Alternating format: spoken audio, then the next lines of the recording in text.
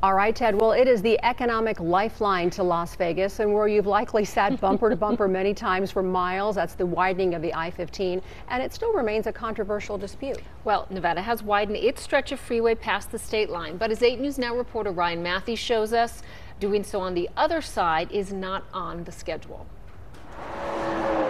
Hurry up and wait. The lifeline between Las Vegas and Los Angeles is known to stop beating, most recently when a big rig on fire spilled toxic chemicals across it and halted traffic for nearly 2 days. Where it goes from 2 lanes to 1, everybody slammed on their brakes. It came to like a complete stop. These 113 miles are the problem, much of it 2 lanes in both directions. That's known to bottleneck from 11 million travelers on it annually.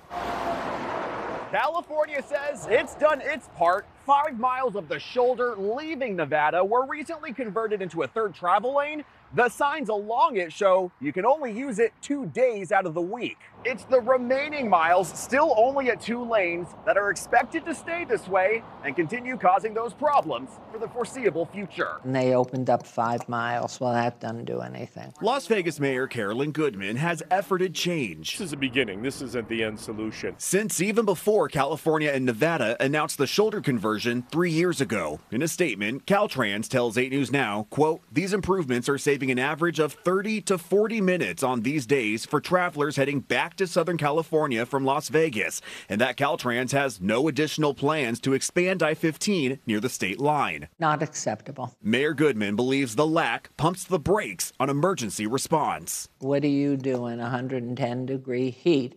Where are you getting water? Where are you getting food? There's no place to move. There's no place for help. A joint solution still at a halt. Ryan Matthews, 8 News Now. Now, the planned high-speed rail from Rancho Cucamonga to Las Vegas is supposed to alleviate some of that stress, but it won't be operational until 2028. Goodman believes the $3 billion President Biden awarded back in December should have gone to the widening of the project. Denise.